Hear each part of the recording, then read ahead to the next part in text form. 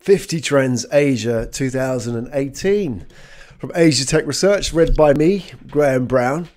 What I'm going to do is I'm going to walk you through the 50 main trends that you need to know about in Asia in 2018 and give you a little bit of a personal perspective and some backstory to some of these trends as well. And I'll be here. I'll be popping up from time to time on the screen so you know that it's me talking. That's me. So let's get started. So what we're going to do now is look at the headline stats, the main data on the Asian market. Because Asia is getting very interesting right now.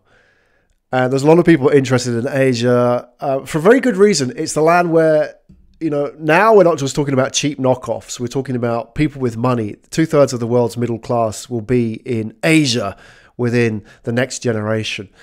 And the rules are being rewritten all around us.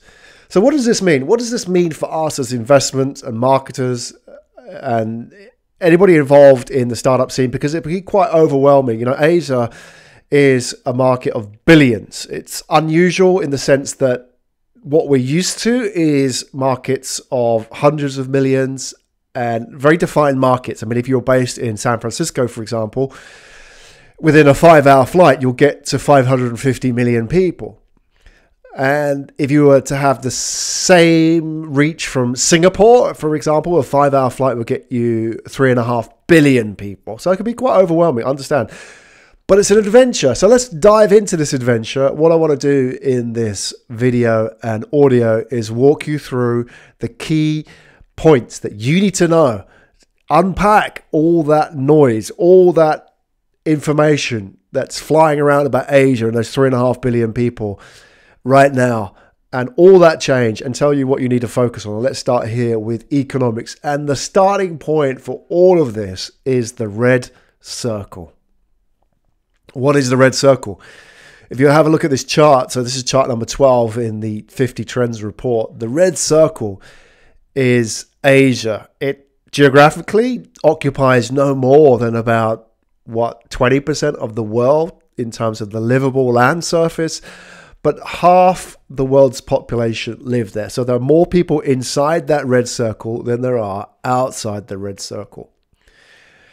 Until now, that's been an accepted fact, but there was always a caveat to that fact. And that caveat was, it's a market of billions of people, but, these are billions of people who don't have much money. That is changing.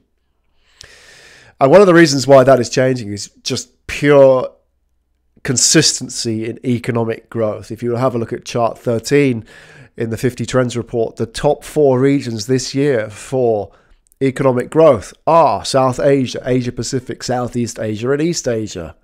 So if you have Asia in your regional name, chances are you're in the top of the world in terms of economic growth. All the way down here, look at Europe, North America, right at the bottom of the list. South Asia, for example, has a regional growth of 7.1%. East Asia, which is really Japan, China, and South Korea, 5.1%. So these are even developed economies yielding 5.1% return on their growth this year, whereas Europe's at 2%. North America is at 2.2%, and the Western Hemisphere in total, so the whole West, is at 2.2% economic growth, whereas Asia is at least 5%. So it's catching up and has caught up and is passing in many ways.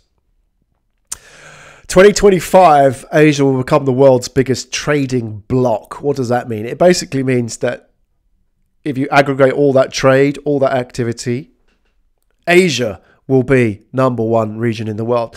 What's happened until now is that the world's biggest trading bloc has been North America and or Europe. And what's happened is a lot of the Asian trade has been export trade from Asia. Obviously, a lot of the stuff that's manufactured in China is heading to the developed economies. But now Asia will be the biggest market on its own. And the vast majority of that trade will be internal, meaning that it's self-sufficient, which is a significant shift in the geopolitical landscape from where we were earlier. Trend number 4, the Greater Bay. If you're not familiar with the Greater Bay, it's this area here, which is the Pearl Delta, as it's as it's traditionally called, which is those 11 cities which are based around Macau and Hong Kong. Now, until recently, all the activity really was in Hong Kong, and then a little bit of gambling or gaming activity in Macau. But Hong Kong was the real nexus of that Pearl Delta. And then there were these cities that sprung up around the Pearl Delta on the China side of the border, so Shenzhen and Guangzhou and so on. But now that wealth is really spreading, and China is taking a very proactive approach and building the connectivity within that region. So what's happening now, for example, they're building the longest bridge in the world between Macau and Hong Kong, which opens in 2018. I believe it's 50 kilometers long. And all of these 11 cities are being joined up gradually, such that now you have this hub which will become one city, and it's one Greater Bay. And it's deliberately called the Greater Bay because it's a comparison to San Francisco Bay, and it leads, as we'll find out later on, in terms of innovation and certainly in terms of wealth creation. And a lot of entrepreneurs are gravitating towards the Greater Bay because they understand that this is the potential financial capital of the future, and it's happening right now. Some quotes here. Tony Verb from Greater Bay Ventures says that the Greater Bay has 66 million people and $1.3 trillion in GDP. It's not happening anywhere else in the world, and it won't happen anywhere else. It's a once-in-a-lifetime process. So we're seeing a flight of talent now out of other places in the world like Greater Bay, or what was San Francisco Bay before, Silicon Valley, into places like the Greater Bay. Switching gears a little bit here now. Look at the world's fastest growing economy, Vietnam. Vietnam is growing at 7.9% annually, I believe. And it's not just about being the world's fastest growing economy. Well, there's also another aspect to it as well. I mean, given Vietnam's history, it's not a great history in the context of globalization. You have superpowers like the US and the France who have meddled in Vietnamese history for many, many generations. However, Vietnam was the most optimistic country in the world when asked the question, is globalization a force for good? Vietnam ranked at the top of those countries. And interestingly, countries like USA and France ranked towards the bottom. I find that very interesting because given their history, they should be at the bottom. But now here is a generation of people in Vietnam who didn't live through the Vietnam War, were born after 1979, who were born in the 80s, who have everything to win and nothing to lose. And they're very optimistic, and it's a fast-growing economy. And we're seeing this all over Asia, this creation of these hubs of energy and capital. Shenzhen, China could become the world's financial capital within 20 years. That's very realistic as a proposition. Most people don't even know where Shenzhen is, but it's happening right here, right now. I mean, if you know electronics, for example, Shenzhen claims to manufacture 80% of the world's economics in some part. So any electronic item, so your mobile phone, your laptop, whatever, 80% of those items have some part which was made in Shenzhen. Of course, that's the manufacturing base, which later converts into capital creation. As we're seeing all over Asia, there's this three-step process. One, which is a demographic advantage. Two, which is the manufacturing advantage, competitive advantage, and three, a capital advantage. So what once started off as markets of billions and lots of cheap labor is now converting into an economic advantage where you have this manufacturing base like in Shenzhen, and now that's creating wealth and capital beyond just manufacturing, and people now getting into startups. So we're starting to see this third phase of emergence of Asia. And there is work to do. I mean, China isn't the most economically free country in the world, but Asia leads in terms of economic freedoms. And you would have thought the land of the free, so the US was the most economically free country in the world. But according to the Heritage Foundation and Wall Street Journal, in 2017, the top 5 countries in terms of economic freedoms, and they've ranked these on a number of criteria, including taxation, red tape bureaucracy, visas, ease of doing business, and so on. Those top 5 countries are Hong Kong, Singapore, New Zealand, Switzerland, Taiwan. So Asia occupies 3 of the top 5 countries in the world for economic freedoms, which is surprising, really, that, you know, you would have thought it was UK, USA. Well, Switzerland's not a surprise there, but those are the countries you would have thought near the top, the bastions of capitalism and economic freedom. And you may say, well, it's so much easier to be economically free when you're a small country of millions. But, when you're like a 300 million plus, which the US is, it's a lot harder. But to countenance that argument, any entrepreneur would say, that's not my problem. That's the problem of the country or the region. And I know Hong Kong isn't traditionally a country, but I'm going to call it a country for the context of consistency here. That problem is not a problem for the entrepreneur. The entrepreneur should go where they're treated best. And if they can make better of it starting up a company in Singapore, then why not? If they get better economic freedoms there, then why not? And it's not just economic freedoms, it's also economies of scale. So that whole challenge of how many people can you reach within 5 hours flight, Singapore, 3.5 billion from Singapore and 550 million from the US. Up until recently, that didn't matter too much because in the US you had wealthy consumers. So the argument was, well, fine, you can access 7 times as many people from Singapore as you can from the US, but the people you're accessing from Singapore are low grade, low spend consumers. That's not the case anymore.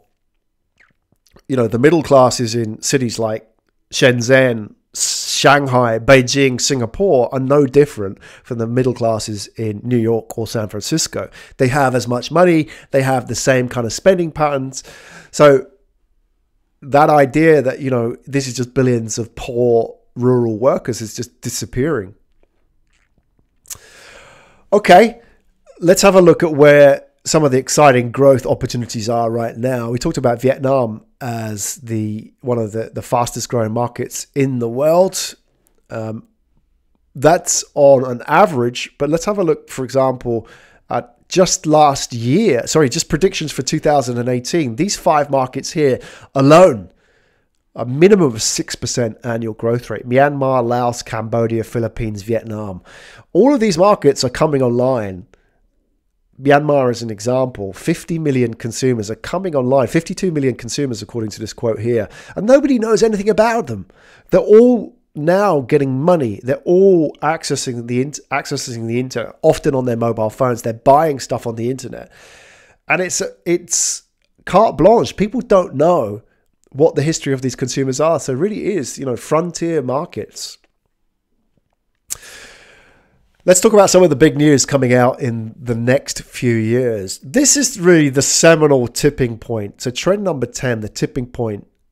It's going to happen in 2020. The Chinese economy will pass the US economy in 2020. They'll both be around that figure there, which is about $17 trillion. So in 2020, China and the US will be about the same. China will pass the US in 2020. It'll be the biggest economy in the world. There's no argument about that. And then by 2050, the difference will be $13 trillion. Staggering. China will be ahead of the US by $13 trillion. China will be almost 50% larger than the US by 2050. So within a generation, the geopolitical landscape will shift radically in the sense that what was once a given factor, unchallenged dominance in the world, will now be questioned. People will start to say, why am I keeping all my reserve currency in dollars?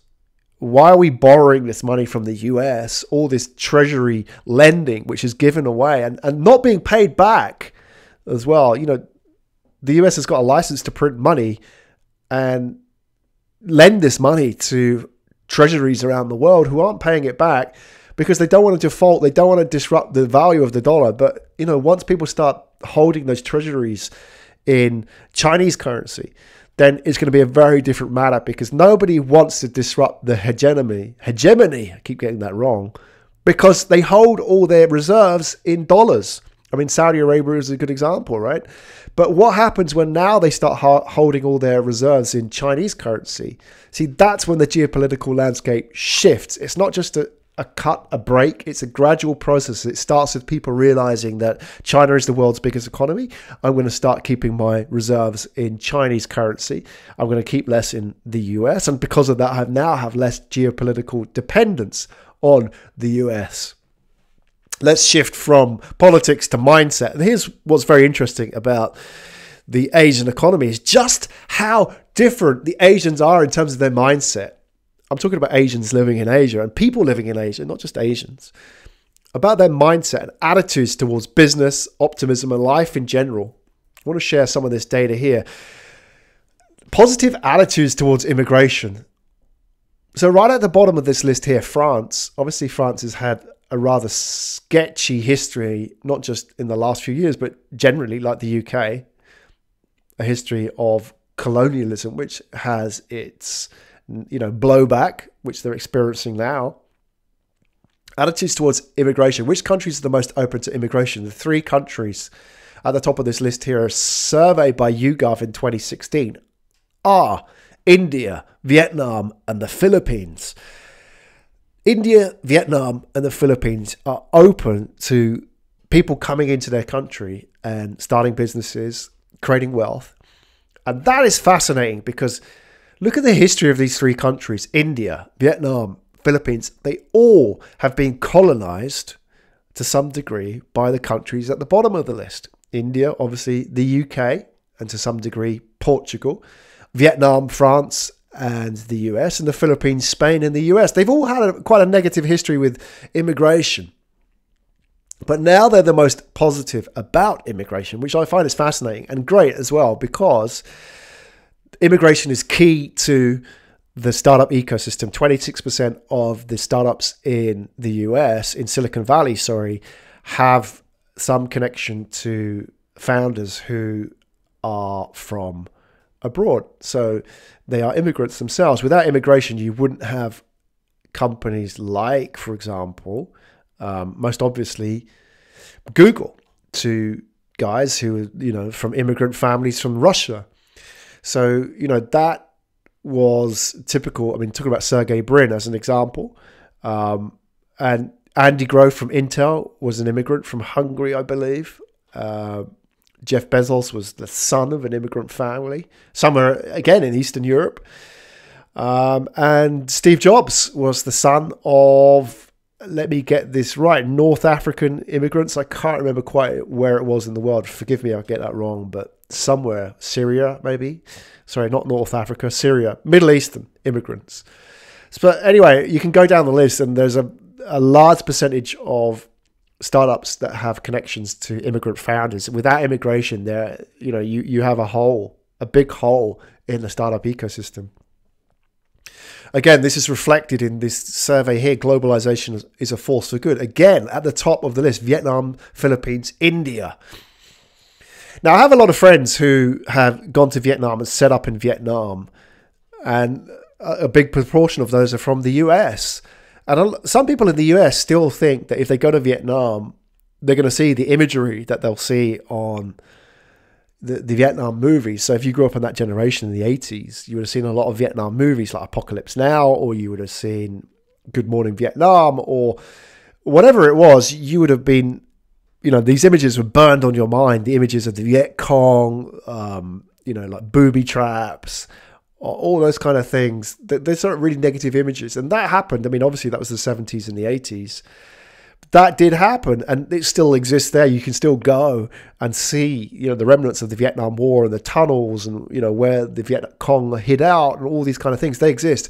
But Vietnamese people are very, very open to the world and very keen to do business with America, contrary to what maybe Americans think Vietnamese think of them, right? If you get what I mean, is that Vietnam is very open, positive about the future, whereas maybe Americans think, oh God, I can't go to Vietnam because, they're going to hate me for the historical legacy we left in Vietnam.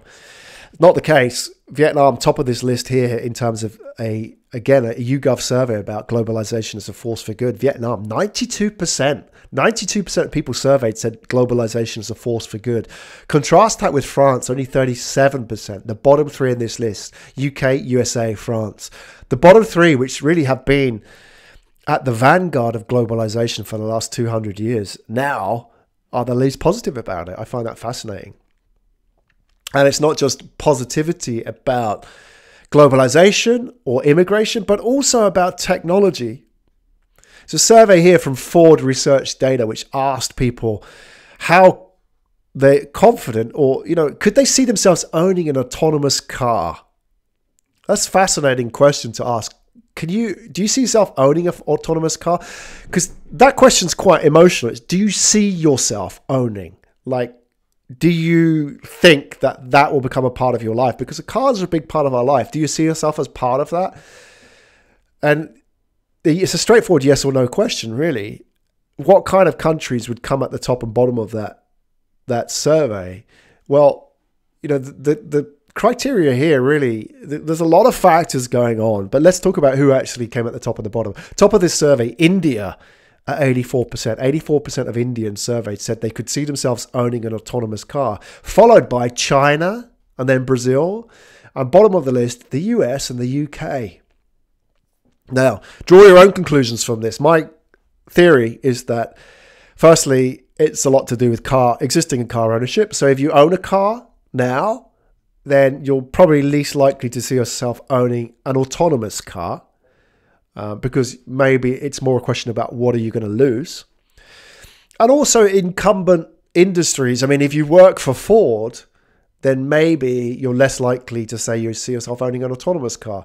Or if you're connected to the auto industry. So India, for example, has less of a historical legacy in terms of the automotive industry there. So maybe that's the reason why they're at the top. They've got less to lose. Same in AI. There's a lot of talk in AI these days and robotics about how robots are going to replace human beings. What I find fascinating with this is that what they're basically saying in this survey here, which asks respondents to choose AI as the next indispensable technology, how many percentage of those respondents said yes?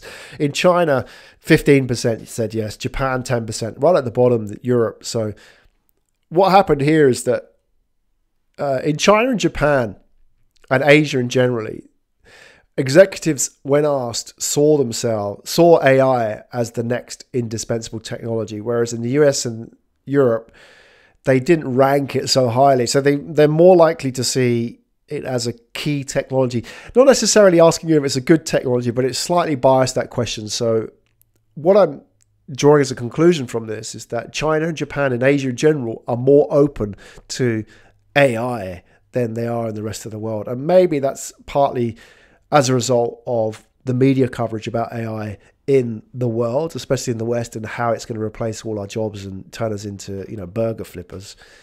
Same in Bitcoin. Trend number 16 in the 50 Trends report. Look at the Bitcoin transactions by region. Asia Pacific, 160 million, I believe, 160,000. So maybe that's, I can't work it out from this data here, but there are 5 times as many Bitcoin transactions in Asia as there are North America on a daily basis, and 30 times as many in Asia as there are in Europe. So if you add up the whole world, Asia, 4 times as many Bitcoin transactions in Asia as there are in the rest of the world. So, there's a real belief in Bitcoin here. Again, that adoption of technology and openness to new technology. Let's move on to entrepreneurship, because this is a core component of the startup ecosystem. There's a lot of talk about this generation in America being the millennial generation. But the reality is that that's not necessarily the case. Look at trend number 17. And this is a survey from the Wall Street Journal, which this is data from the Wall Street Journal. It plots the share of households headed by somebody under 13 that has a stake in or owns a privately held business. So how many households are there an entrepreneur / investor in?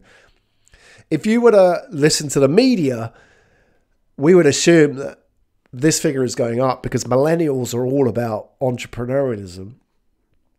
The sad fact is in the US, this has declined from 10% in 1990 to just over 3% today.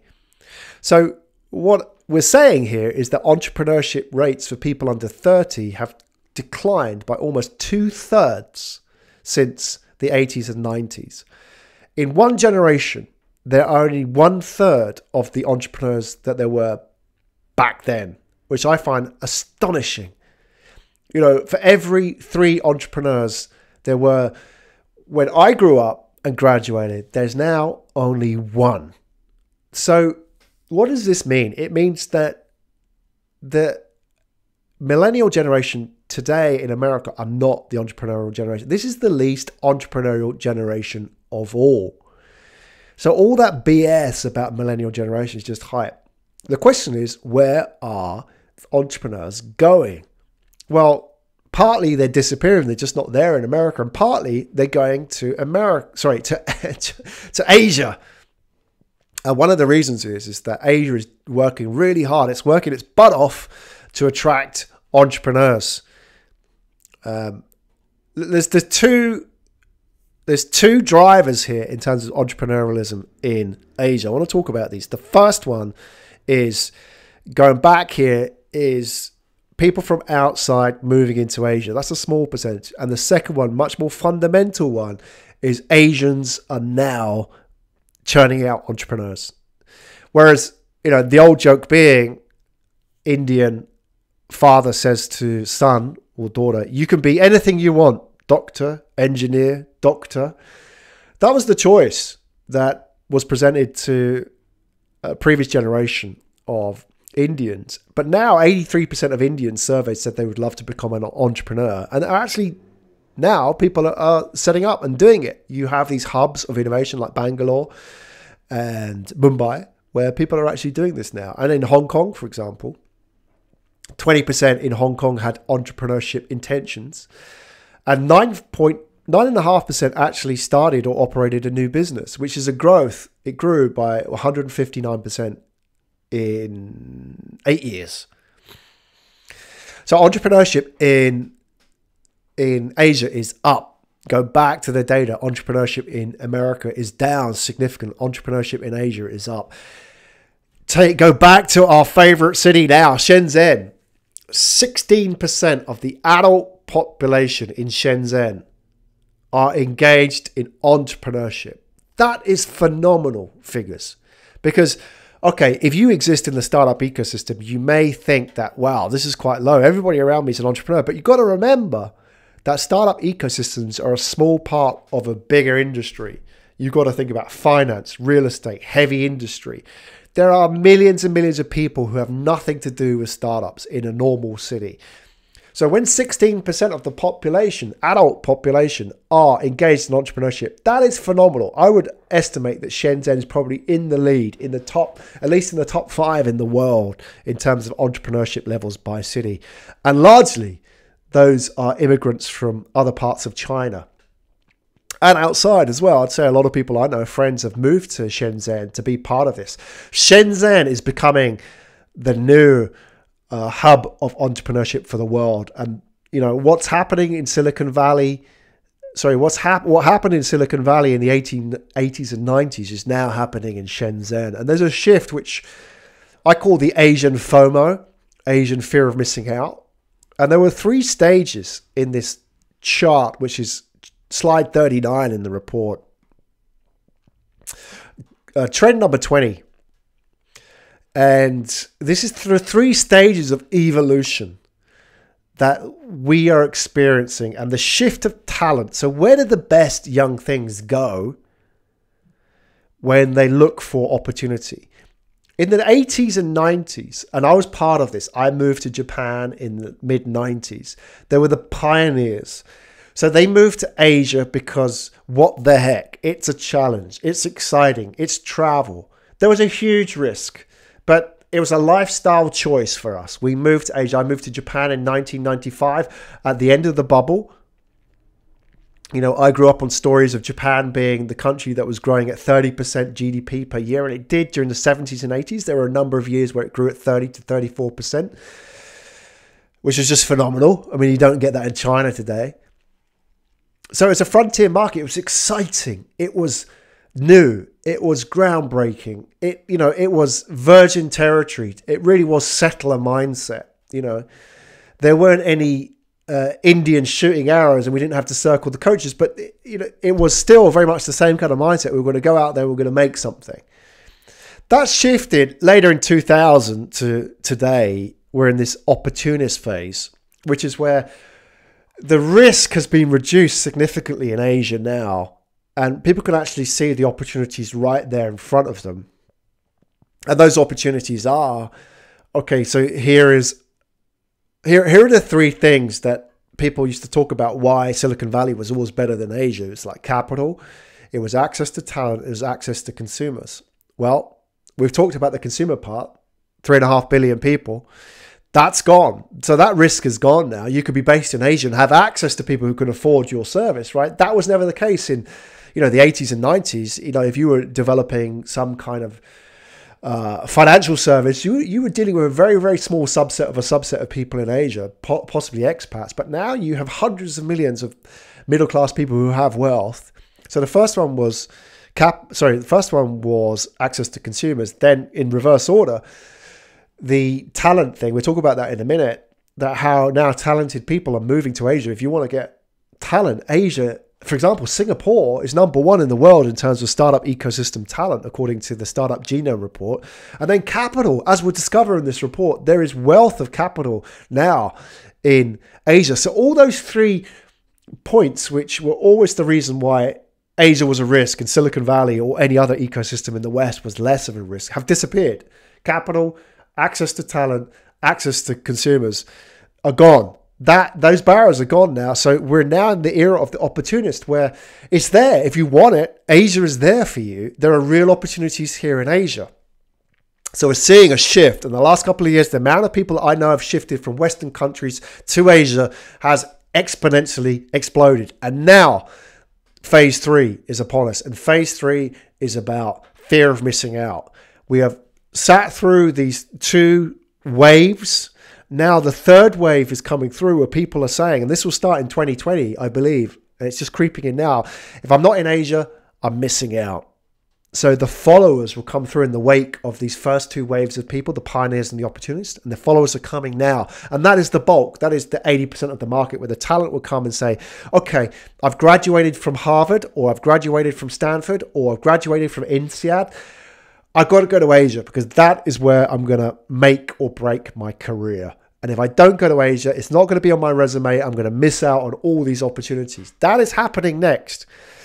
Hopefully you've enjoyed the first 20 trends from my 50 trends, I should say, report, which you can get from my website, asiatechresearch.com. You can go and download a copy of that report there for free.